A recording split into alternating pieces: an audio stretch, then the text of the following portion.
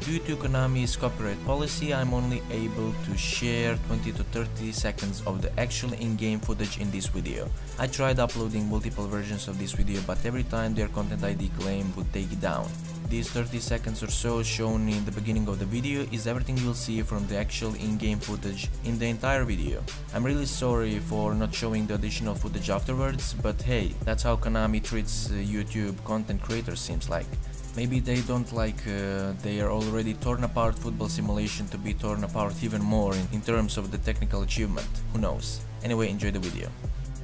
Pro Evolution Soccer 17 or PES 17 for sure, depends on where you're coming from or how you call it, is yet another installment of Konami's popular football soccer game. Hence all the hype and stuff around this game. I think as of this year that Pro Evolution Soccer is finally dead, at least on PC, since they don't care about us PC gamers at all.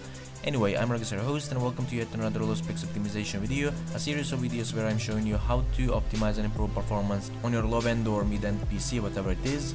This is probably the last Pro Evolution Soccer game I'll ever cover in this software and on this channel, or maybe not, I don't know. Maybe Konami will wake up from their dream of consoles or something, I don't know really. First of all, what you need to do is to download Low-Spec Experience from my website, link will be in the description. After you download it and install it, start it from your desktop shortcut.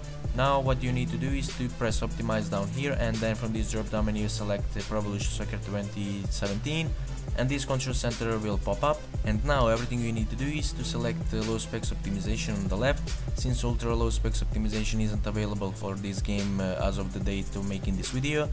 I'm not saying that it won't be added sometime soon maybe, but for now it's not available. And then after you do that, simply select the resolution you want to run your game on from this drop down menu, and then simply press optimize, and that's all. Now start your game. Right before I finish the video, if you are not really happy with the results or the look of the graphics, you can always restore default game settings by going to Low Specs Experience and pressing restore default. It will revert changes to default. Also, if you run into any problems while optimizing the game or using Low Specs Experience at all, make sure to contact us through the contact tab and we'll gladly answer all of your questions, usually under 24 hours. That's it from me. Unfortunately, I can't show you any more gameplay footage from the game. Well, thanks Konami. Like the video and subscribe if you found this useful in any way, and I'll catch you in the next one. Ragnos out, bye bye.